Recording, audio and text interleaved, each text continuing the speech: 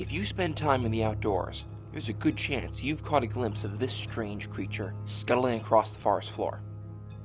This odd invertebrate is nicknamed the daddy longlegs, and there's a story that this is actually the most venomous spider in the entire world.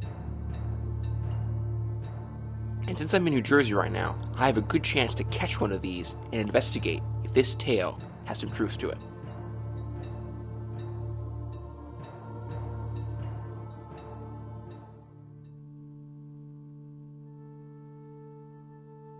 Welcome to Nature Tales. My name is Nicholas, and on this channel my goal is to show you the amazing stories of the natural world. The daddy longlegs mostly comes out at night, so I went out into the woods after dark and eventually found a nice sized specimen. Okay, finally I've been seeing a lot of little harvestmen I thought was really too small to film, but I finally found an adult I think is sufficient. I'm going to try and grab him. Here we go. Got him. It is pretty late. I've got my daddy longlegs here, and I'm going to go put it in a container overnight and film it when the light is much better.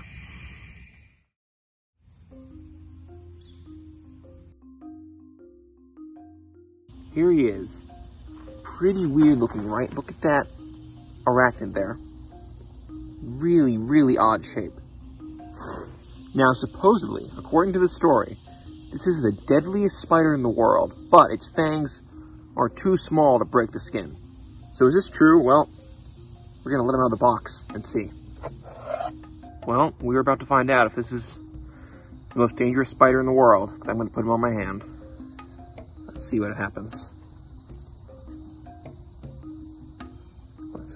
There we go. There he is, the daddy longlegs. So as you may have surmised by the fact that I am handling this is not the most dangerous spider in the world. He doesn't have venom, he doesn't even have fangs, and he's not a spider. This is one of the harvestmen. They are arachnids, but they're not spiders. I'm not sure where this story comes from.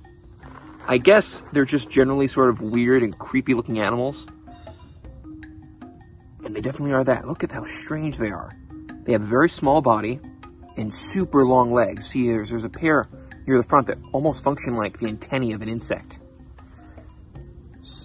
He's constantly waving them around, feeling his way. I think what makes the harvestman so odd looking is how disproportionate it is. It has a really tiny body and then huge legs.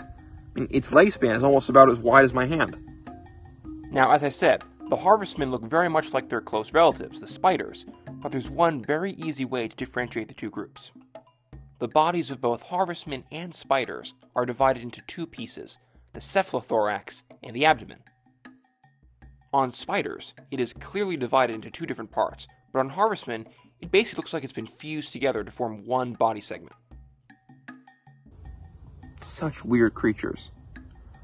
You see he's cleaning his legs. Those are his pedipalps up at the front.